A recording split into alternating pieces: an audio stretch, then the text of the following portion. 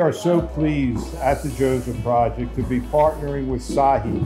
They started 13 years ago with 7 volunteers helping to feed one family. Today, they are in 44 different locations throughout Israel, 1,500 volunteers serving 2,000 meals every single day. העמותה זה לנוער בסיכון, זה נערים, אתה יודע, שהולכים, עושים שטויות, דברים כאלה, אז מביאים אותם לסחי, ואתה מנסה לעזור להם אם יש להם בעיה, בלימודים, בבית, בהכל. Rebecca is our marketing manager and she's the director of our food program.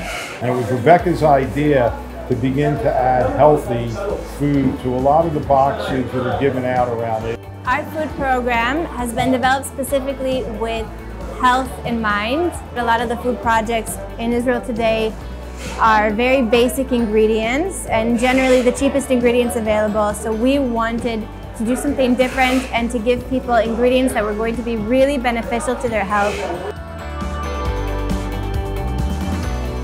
It's a great honor for us. What we are doing here is really going to make many families very happy. This partnership created big light. The families here are not necessarily used to getting this type of food, but we have made a commitment that we are going to stand with SAHI now throughout 2023 and hopefully beyond.